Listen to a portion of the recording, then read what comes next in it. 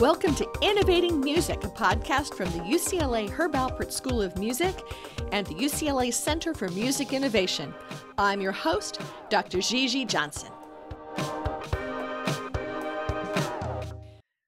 So, is it stealth if a company already has more than 300,000 users? Please enjoy this podcast with Omid Rahmat, who is the COO of Tully, which is an app that is trying to take the workflow of Joyner Lucas and take it to many other creatives to build a tool set for them. And we'll talk about how that tool set came about, how it's been growing, and how there's really an interesting thought there about how to reconfigure what support systems are really needed for songwriters and artists in the growing streaming future. So enjoy the podcast and think about how Tully might impact your work, or if there's a Tully somewhere in the background of your workflow that you could be growing. My background is primarily technology, and I knew one of the founders, Dhruv Joshi, who's the CEO and Joyner Lucas's manager. Joyner Lucas is a well-known rap artist, and they both built a career independently. Dhruv is, and has been for many years, sort of a pioneer in social media marketing, and that's kind of the way that he's developed the artist part. He's been able to take advantage of what's been happening on the digital side, and he and Joyner have worked together to build his career independent of the support that you would expect from a traditional sort of music industry background. So how did you meet them? How do you know them? Well, Dhruv and I had worked together on projects previously where we'd been working on, he'd been in as the digital marketing person, and I was building apps and products for companies, and it was tied into what they were doing on the social side to promote them. So there's always a big connection between, I think it's very important that people have a connection between, where apps are going to go and where products are going to appear. In other words, how they're marketed as well as how they're built. So technology actually intertwines with marketing in the digital world in a way that didn't happen before. So what was your before? So how did you end up in this walk of life? Well, I think what had happened was that obviously I knew Dhruv historically, and he'd been there when I was working on different projects and managing different technology companies. Do you have a computer science degree? Have you been hacking since you were like 5? Well, my background was in engineering. I started in the very early days of the PC industry in England when we had computer-aided design systems called AutoCAD, and I worked on predominantly graphic subsystems. Okay. And I ended up in the US actually because I came here to run a subsidiary of the company that I was working for in Europe, and that was up in the Bay Area in Silicon Valley. And then I ended up living here. Those companies got sold, and I moved from sort of the computer graphics market into digital media and digital video and then digital audio. So I have a very sort of extensive background in the different technologies and building applications and products around media. But in a world, I tend to think of old Silicon Graphics and all those companies of having gigantic servers and big equipment and proprietary systems. Right. And so I came all the way from the PC background. So it was always with the intention of making it possible to do. The first products that we actually worked on were doing PC-based graphic subsystems to mimic what you could do with a Silicon Graphics workstation. So what they were doing for $40,000, we were trying to do for $5,000. So that's where it all came about. Obviously, as time has gone by, everything's moved towards sort of a browser-based situation, and to a certain extent with apps, And I don't differentiate between browser-based systems now and apps. I kind of talk about mobile in a way that, it's like there's a device and people get to access things from it, and that's that, right? So the technology has evolved. It's kind of gone back to the early days of computing, which is client server. Everybody's a client, and they're being served this stuff from somewhere centrally, and they're paying for it in increments. So it's kind of been regressive in some ways, but it has allowed people to get access to sort of technologies that wouldn't have been available to them before. You can do a lot now, for instance, in terms of storage. You don't have to store everything on a device. You can store it in the cloud, so to speak, and have infinite storage for very low cost. But we used to have online and offline editing. I think back when I'm an old film degree person back in the day and did documentary work, and you'd have to, figure out what you're going to do online because you were paying for that time. Yes. And we are back to that again, that you're paying for the time. Yeah. And not necessarily owning the equipment. So. Yeah. I mean, it's a unique thing that, when I first started, the first 3D systems, 3D Studio was a very big thing. And 3D Studio was an animation package that essentially did on a PC what a lot of people were paying hundreds of thousands of dollars to do on bigger machines. Now, the reality is that you still need to have sort of incremental increases in performance to do professional level stuff. That you can do a lot of stuff on lower cost equipment now, but up to a certain point. If you really want to get to the highest level of quality, you're going to pay a lot more money for it. That's just a fact of life. If you want to build a TV studio, you're going to have to pay a lot of money to have the equipment, even an audio studio. So there's a lot you can record with handheld devices and PCs and so forth, but at the end of the day, you still need to have some pretty high quality equipment if you want to do what's called professional level recording. But what's really changed, and I think that's the interesting part, is that people aren't as, I wouldn't say not interested in quality, but they don't really care as much. So I remember when the first CDs came out for music, everybody was kind of like, oh my God, this is amazing. I can hear different things on that audio track that you can never hear on vinyl. Like I can hear the edits. I had a friend who used an audiophile. He said, I can hear the click of the edits. I said, oh, for God's sake. It was an interesting thing. But nowadays, we don't get that kind of quality. People are listening things and just walking around and distracted. So it's kind of interesting that we don't consume things in that sort of way. There isn't a sort of stillness to what we do. And so what's interesting about that is that you kind of say, well, that's an opportunity, because that kind of means that, you don't have to worry so much about those incremental performance increases. Nowadays, with music, you really have to start thinking about, how you're going to manage, and I'll call it a product for want of a better word, how you're going to manage your product, where's it going to go, who owns a piece of it, how you're going to track that, where's that data that attaches to your product. There's a lot of optimization that has to go around the actual digital music file, right? Just to get it out into the world. And a lot of it's a complexity that you're expected to know many, many different systems and be able to patch together all sorts of puzzle pieces where you may not be as technical as you are. Yeah.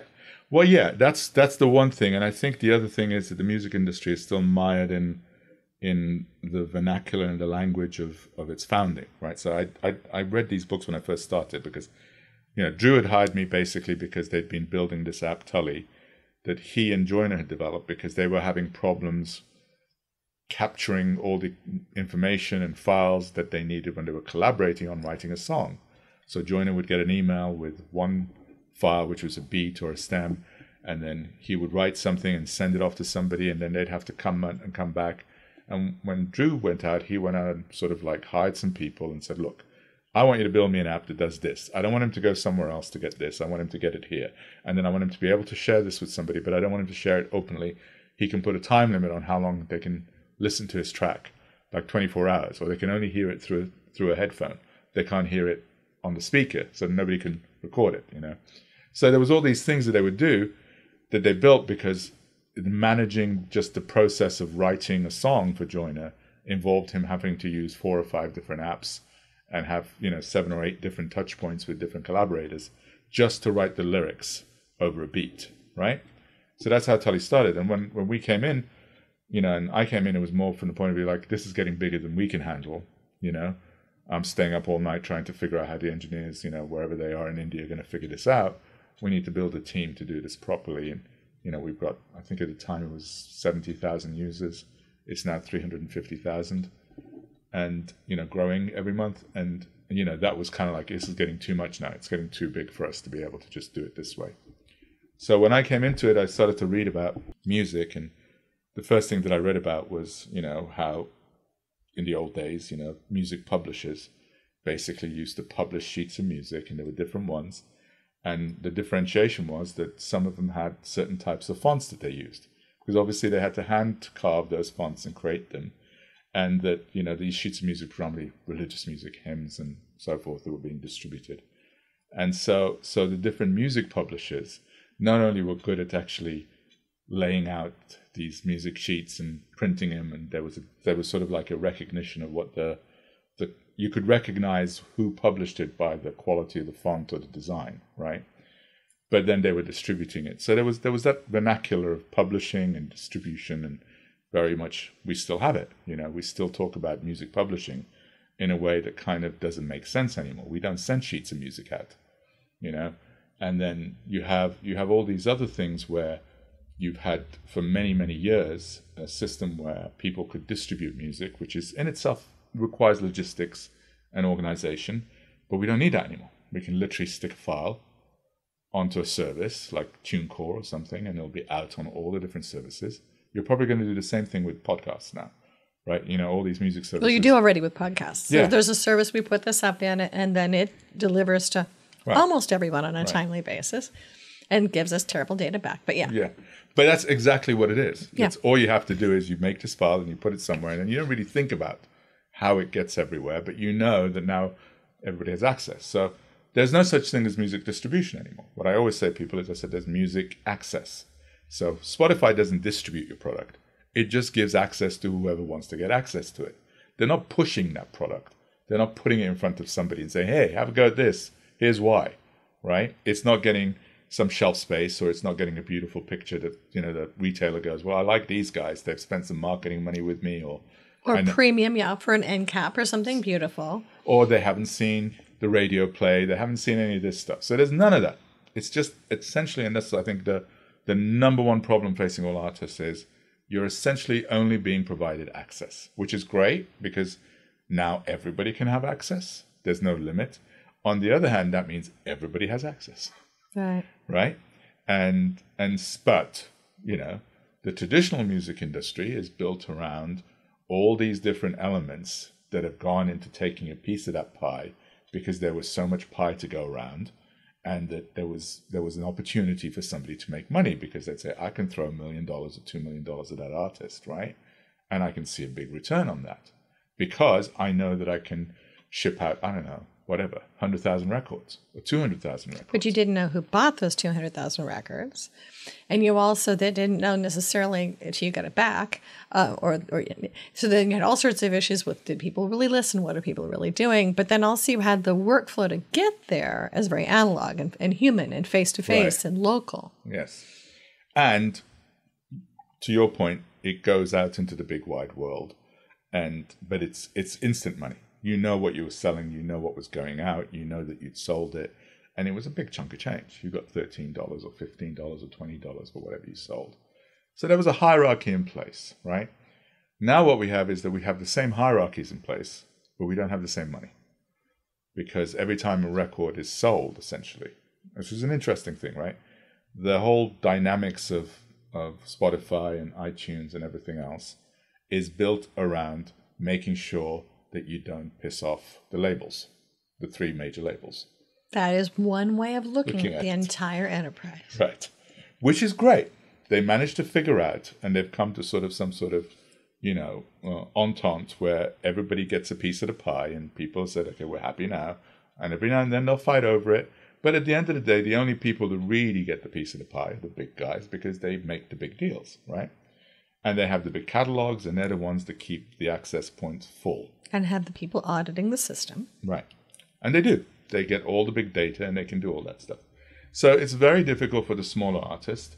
And so what we thought about it was we said, well, okay, let's look at what we can do. We can look at creating efficiencies that take you from creative to endpoint, which means how much help do you need to actually create a song? What do you need to record when you've created that song, right? What are all the elements that go into that song, therefore? And then what do you do next? Well, you distribute it, and then what else do you need after that, right? If you can bring that all together, that's great. But the real trick was to put it all into the palm of the hand, which is mobile. Because, most everybody that we know that's a user is a songwriter or a creator, they're not working on laptops. They're not working on desktops. They're working on mobile devices. Or some combination thereof, that they're needing access to it immediately, but they also are needing a bit deeper dive that they could access from a laptop. Maybe. Some Maybe. creators. Okay. But most of them, if they're, for instance, in the point where the artist is leading something, that artist may not necessarily need to ever touch that computer. They have other people that can work with them to do that. But it's the dynamics of it is that, and the music industry is interesting in the sense that you don't need a lot of people to create a song. It could be just one person. Very rarely is. Very rarely, but it could be just one person. Unlike film or television or so on, where you do have to have quite a lot of, you need to have props, you need to have a lot of other things to go into place, right? But you still have a lot of the same overheads, Business-wise, the overheads for audio is just the same as streaming video in some ways, right? So essentially what we wanted to do was say, look, let's just figure out what would be essential for somebody who started off, right, an artist, how they could be their own entrepreneur. In other words, how much of it can they do themselves? How much of the overhead can they reduce, right? So we started off, and we have started off with the notion that, we can reduce the amount of technology overhead, in terms of what they have to do to write a song and manage that collaboration with a producer, an engineer, with their manager. So here I'm writing this song, I got this thing, I need these rights, I need this clearance. Well, can I back up a step or two? Mm-hmm. So this was originally built, though, and this is a way that a lot of good products start, fixing one person's problem. Right. The manager was the one who was having to juggle all the different people. The artist was obviously saying, look, I want to be able to write my song wherever I am. I mean, I'm going to go out and sit in a restaurant and I'm going to do this, or a coffee shop. I'm going to be out on the road, And the manager was the one who was kind of inspired to say, well, let me think, I can do this. I can figure this out, right? Because he'd already had experience of being in a technology world and understood that those things were there. And essentially that journey was that they started very simply by saying, I know what we need to make this work for this artist. So let's build this artist something that he will use.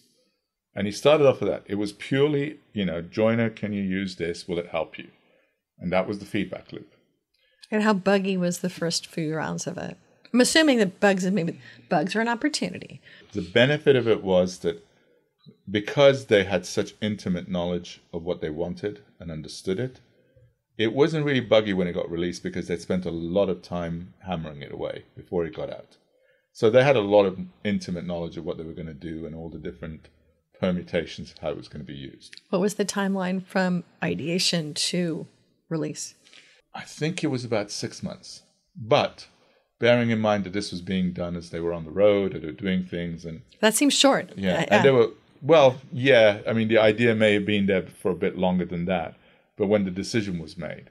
And then I think when we launched in, it was March of 2018, it immediately got about, 30 or 40,000 downloads. In 2018, end of 2018, when I came on board, we'd hired an engineering team, and then, it just went from there. So it's been organic growth. Word of mouth, artist to artist?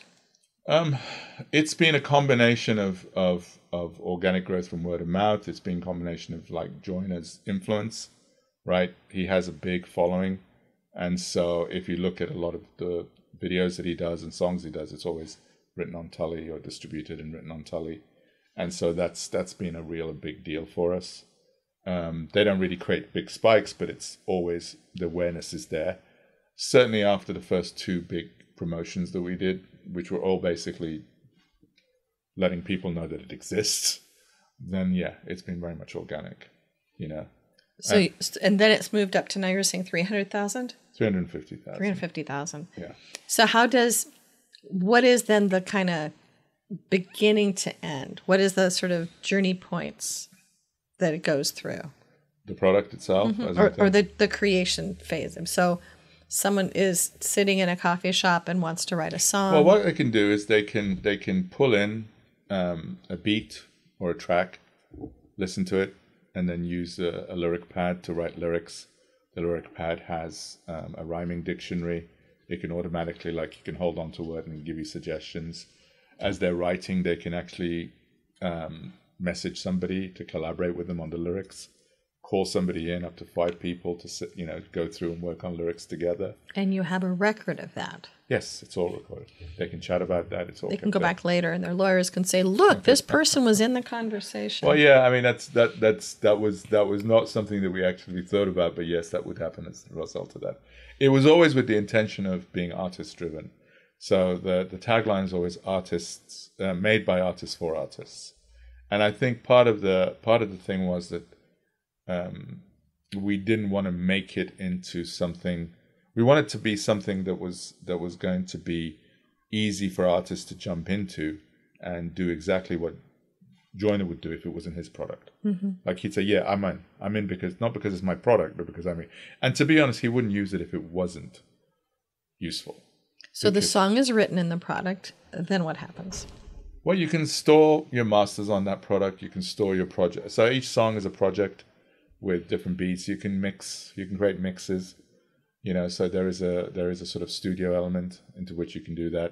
The drive element, which is where you do your storage, is also a hierarchical storage that allows you to share it with your collaborators and the various people who need to know what's there. Who have different authorities and permissions to be on. Yeah, and so there's a lot of that emphasis on that collaboration part, and then on the studio part, it's really talking about not necessarily a sort of like a audio workstation level, but certainly up to a mixtape quality level.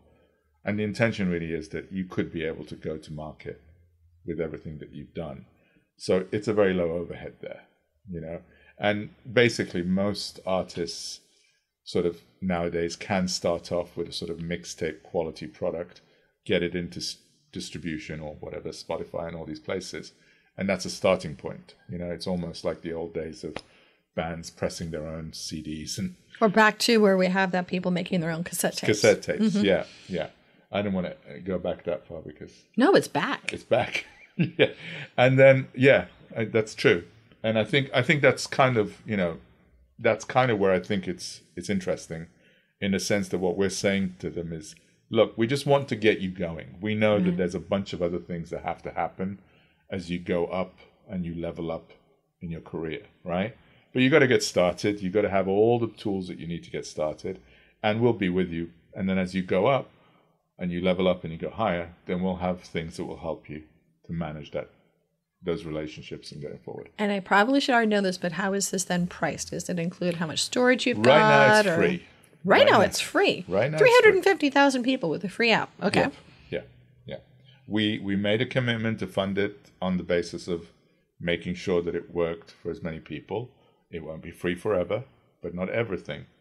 And I think you have to bear in mind that the real opportunity is for an artist to get into the big wide world and start to attract attention, right?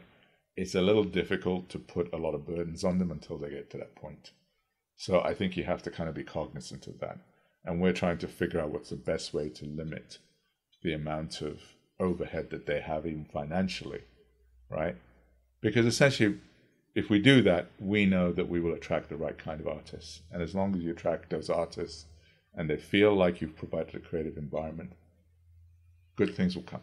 So we are supposedly the stat, which I've heard umpteen times with no sourcing, is there's 1 million new tracks being uploaded a month. So of 350,000 creators on it, how many tracks are coming out of that? We don't track the tracks. You don't track the tracks? We track the number of people doing multiple projects and writing multiple songs. So we look at it in terms of what the songs are, right? So how many people have created X number of lyrics? So we have over 1 million lyrics, for instance. Oh, wow. Yeah. And by lyrics, we define that as being over a certain number of characters, right? So it's like a real, lyric sheet, theoretically. In other words, it's not 1,000 monkeys on a typewriter right now. And then on top of that, I think at this stage, one of the things that we've always been careful to do is that we don't really track our users and put a lot of data burdens on their privacy. Mm-hmm. Because essentially, this is, again, one of the things we feel strongly about is that we're in the business of very subjective analysis at the end of the day, right? And you can't create a platform for subjectivity. You have to just let it happen. What we have to do is we try to get to the point where we encourage people to create and write songs and to create songs, to possibly even store their masters with us and store their data and share it and understand how it works. From that, it'll go where it goes, right? We're not predicting who's going to be successful. We're not trying to sort of give them any BS about or be the pre-market, or we will make you famous and have everyone find you. There's other people doing those business plans. To be honest, it's nigh on impossible. It's nigh on impossible to have anybody say to you that I can make you successful. So you guys are providing a free tool for people to create songwriting, tracks, putting it all together. Any AI under the hood yet? Whether it's things like, I tinker with Voicea, which just got bought by WebEx, that's going to be transcribing all of their WebEx calls. Oh, okay. Otter.ai, which actually I adore, that actually I will have running a lot, which will transcribe, do live AI-driven transcription of conversations. Anything of letting we someone have we have some transcribe things lyrics? that we have mostly to do with expanding or helping the artist expand their reach. I can say this, like translations. Mm-hmm. There's a big opportunity that I think is left on the side. There's a couple of companies that are aggressively going after that right now, but yeah.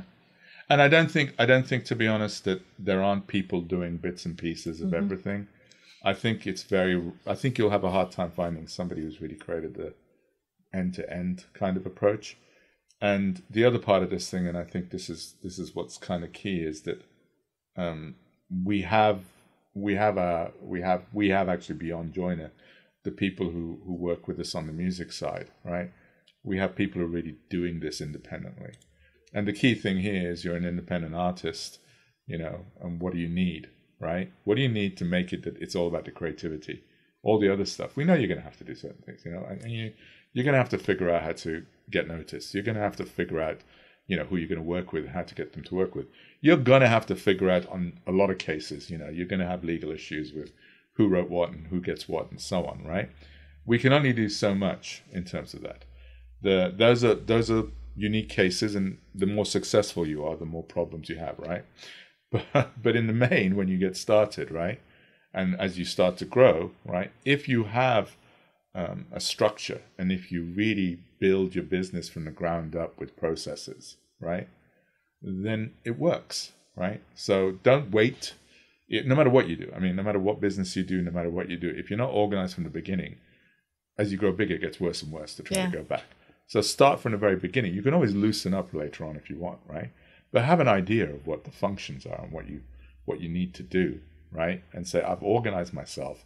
Now I can get on with what I really want to do. I don't have to think about this other stuff, right? So does Tully connect in with whether it's APIs or other things into fitting into other workflow patterns? Yes, we've looked at the opportunities beyond what we can do. And yes, there are things that we are very specialized. Like I said, pro audio tools are going to be very specialized. They're going to be something else. You'll want to connect into them. There are APIs and plugins to do that. That doesn't necessarily mean that's not our. You're not trying to be the Swiss Army knife of everything. No. We're trying to give you, the tools that you need to do certain things, realizing that there's a lot of other things you will do, but we're also allowing you to organize those things within the context of the sort of framework we've put together. Essentially, you should be able to manage yourself, and a lot of artists probably need to, Again, I go back to this notion of, there's not a lot of, in the recorded space, there's not a lot of money to go around, but everybody still wants the same percentages. So my limited knowledge of the music business is nobody has changed their percentage ask. That's somewhat true. Yeah. And there's a lot of people, and it kind of baffles me because you have a lack of transparency, but that transparency is becoming inherent because data is becoming available, and it's becoming easier to get the data. And there's going to be more and more APIs and open systems, and they're going to say, look, I can't hold back this. Here, I don't want to give it to you. I don't want to keep bumbling it. Here, go get it from somebody else. They're going to manage all this analysis. And it's typical of all systems. They eventually get to the point where they kind of say, we'll give you the data, go do what you want with it, but we're not going to be sitting here trying to figure out how to make it easy for you. So other than the historical miasma of the music industry, what have been the other surprises for you as kind of coming in from outside the industry with outside skills and bringing them to this business? I think it's interesting to me to see the big disconnect between what's the younger generation are doing with technology and how much they understand it, and how the traditional industry is, I don't know whether it's resistance to it or whether it's ignorant of it or whether it's just doesn't want to acknowledge it. It's difficult because in most industries, right, you've seen that kind of wall break down and that notion. But, as far as the artists are concerned, the younger artists are doing things that just, they can do a lot of stuff on their own. They have a lot of technical skills, not just in the sort of rap or hip hop field, but whether it's EDM or music production and so forth. There's a lot of stuff out there, a lot of, browser-based, SaaS-based tools for creating music that you may have in the past needed to have a workstation. I mean, I wouldn't be surprised if we're using browser-based tools to do production quality stuff in the future, and all the calculations have been done in sort of some sort of cloud server, right? And there's stuff out there that kind of does that right now, right? Yep. But those guys are doing the stuff. There's a lot of data. There's a lot of stuff, but everybody exists in their own little island. And that's kind of, it's kind of interesting for me to see. Mm-hmm. Because you would have thought that there would have been a lot more movement to come together. Or different alternatives open up because people were more open to new choices. Yeah, and I think the one thing that my personal belief is that everybody's focused on ownership of content. They haven't quite figured out that this means kind of nothing somewhere down the line, because there's all this content out there that isn't getting its due course, right?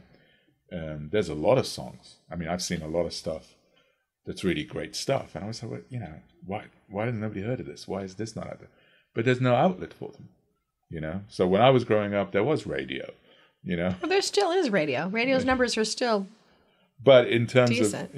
but in terms of when we look at the younger audience now, we see a lot of the people who come through on our platform, they're not looking at that stuff because I don't think they have any access to it. They don't have any experience of it. So I don't deny that certain things exist, and inertia and size will allow them to exist going forward.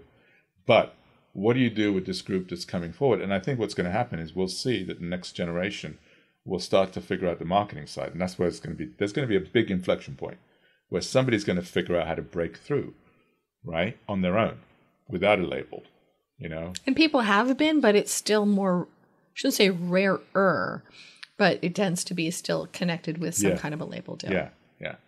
And that's the bit that I think is kind of, for me, is like, watch that. What's going to happen in the actual breakout space? We've been looking at that because essentially we want our artists to break out, right? But we know we can't break them out. They've got to break out themselves. That's, you asked me about the marketing side. Artists have to learn how to break themselves out. So is Tully also then a community? We feel so, yeah. Yeah. We'd like to think that as we go forward, now bear in mind, this is kind of like our first full year of operation. As a baby. Is this a community? But I think the real idea is that, we feel that the community of independent artists, right, will be kind of like a quasi-giant label or block in the industry at some point in the future. But I'm seeing it actually in a lot of digital tool sets, local communities, that there's a whole new community building out there. So thinking of actually Tully as a collaborative of artists that can they see each other's stuff? If they want to share it, yeah. So they can put themselves into being a sharing model. With select people. I mean, the whole idea is that nothing gets done in isolation. Right. So you will collaborate, right? So our hope is that eventually we will facilitate collaboration on an easier level. It happens a lot more now because essentially people slide into each other's DMs, as they say, and they make those connections, and then it leads to other things. And collaboration and, this sort of like co-writing and, co-performing is a big deal. It's probably one of the main drivers of marketing for a lot of artists, right? Old and new. I For think. both discovery and helping co-discover other people. Yes, definitely. So that's important, right?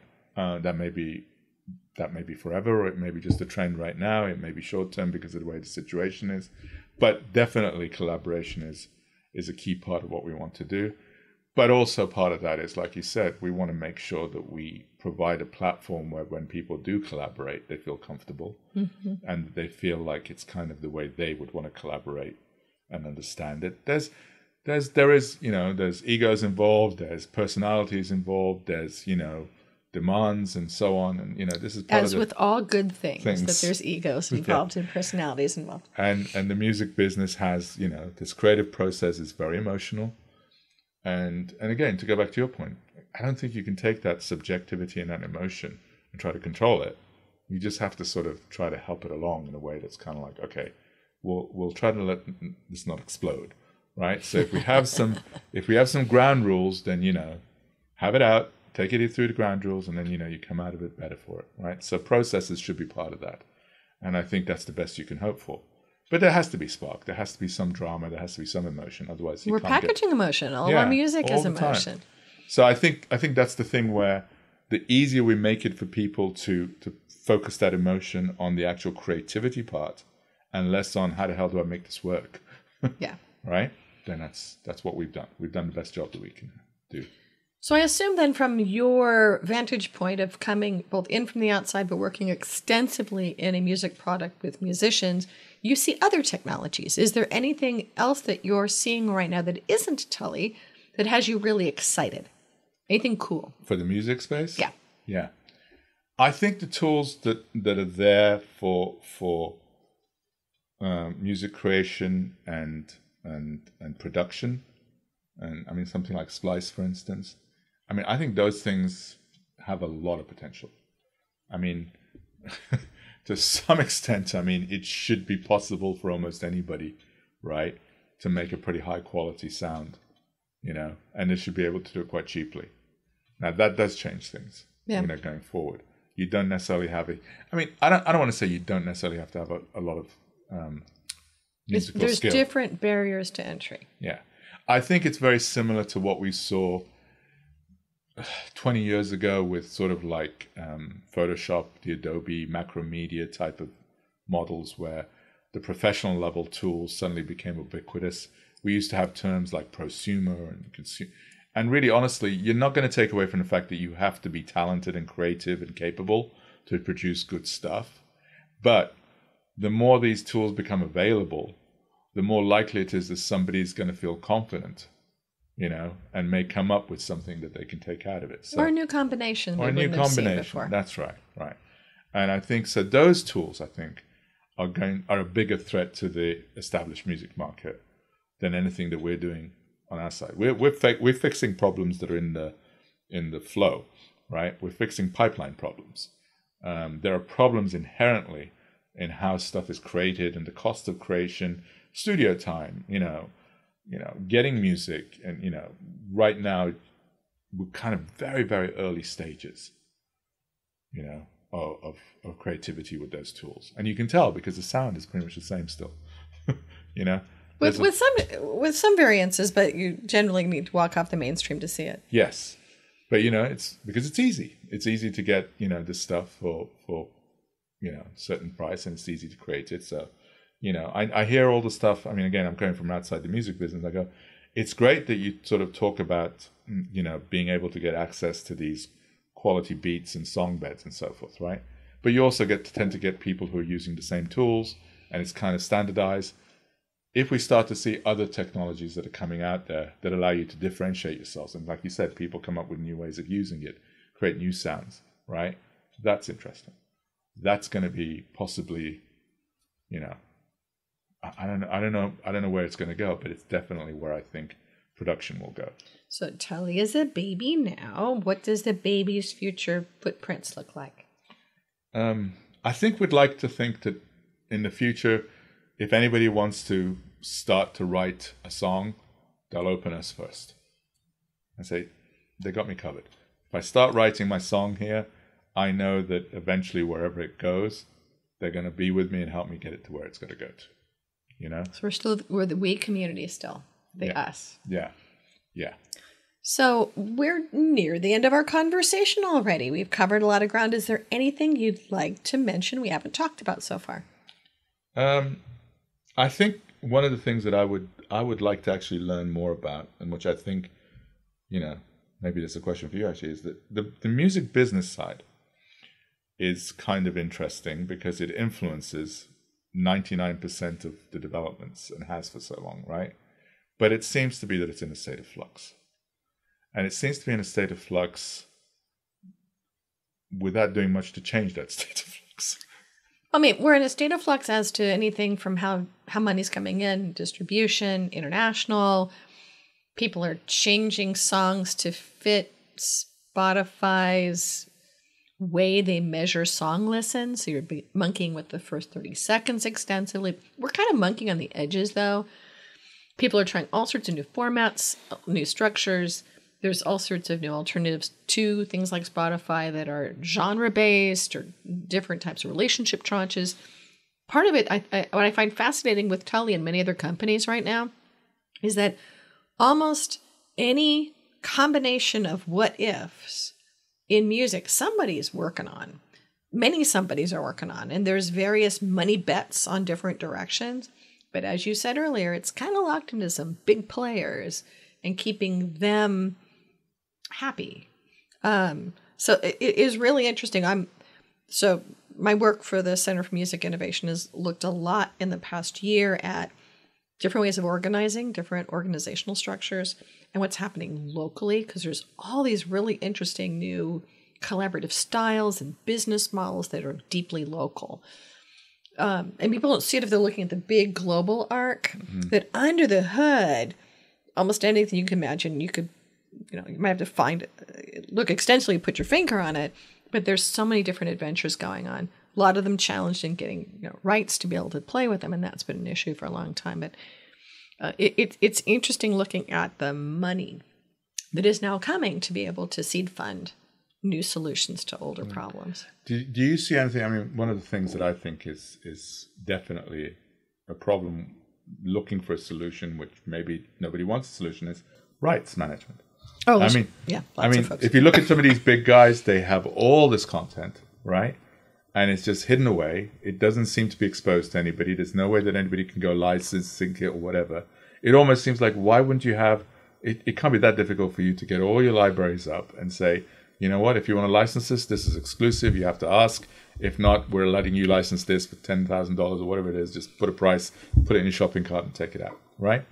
It seems to me like all that is still hidden behind the curtain and only certain people have access to it. But it seems like it's a treasure trove of stuff that should be widely available. And I've noticed some companies are out there and are buying up rights for sort of stuff that isn't out in the market, older stuff. And we've had guests on the program. Museo comes to mind that was on a bit ago, that is going into now having to clean up all these databases to make it so you can find what you actually have. And then I'm aware from the backside in other conversations that a lot of the big portfolios of songs are doing a lot of that right now, going deeply into the metadata of their own portfolio to say, okay, what do we actually have? So there's a lot of really interesting models on the backside of that to be able to dig through existing portfolios of songs to say, what could we reopen the doors for? We still are at the point where, looking at BuzzEngle's data, that half of streaming music is still deep catalog, that people are coming into the, what do we do with all of the stuff that's our deep libraries? But if you have on top of that 1 million tracks coming in a month, you begin to have a big swampland out there. And so it's interesting, the new solutions that are all coming out. And that's some of the stuff we're having fun playing with and talking to people about discovery for it. And not everybody has a great artist that's behind their product that helps be the heartbeat of it, who are trying to figure out how to meld that technology piece of new solutions with helping creators and those who love them figure out how to make this all work. Right. And how it works as an independent artist. So it's an interesting time right now. But we could argue that older catalog, the reason why that's still predominant is because it's familiar, whereas new stuff is very difficult to find that familiarity with, for the vast majority of the audience. And that's where AI tends to come into some of these conversations, to be able to identify the new and the familiar and the just barely familiar. But we've had that kind of AI and machine learning in social media, and we've seen that it doesn't actually really work. Or it turns to sludge really quickly. Yeah. Well, very interesting. Well, how would people get a hold of you? So people, I'm assuming, can find the app in all of the famous app places. Tully App is available in the App Store and Google Play Store. I'm happy to be contacted, omid@tullyapp.com. And we'll put that in the show notes. There you go. And, we're always interested in getting feedback from people. Like I said, our fundamental focus is to reduce the overhead so that creativity kind of is easier. And reduce some of the friction between people. Well, yeah. And it's all comes down to the usual stuff, right? You want to make communication easier. You want to make collaboration easier. You want to make processes knowable and understandable and easier.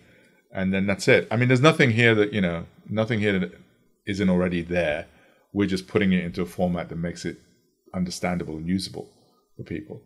But beyond that, I think, you're right. We're fortunate that it's basically the artist who's saying, this is how it's going to work for me. And I think that's, to your point is, I think it's got to be that way. You need to have these independent artists who come in and say, no. Maybe that worked for you guys. It's not going to work for me, because they don't have access to the same opportunities as the older artists did either. Well, thanks for coming. My pleasure. Well, that wraps up this podcast. Many thanks to the UCLA Herb Alpert School of Music and the UCLA Center for Music Innovation for being our hosts of this ongoing series. You can subscribe to us in all the usual places, or you can come find us at innovation.schoolofmusic.ucla.edu. Join us again to follow the other adventures that we will be tracking down in innovating music. Thanks again.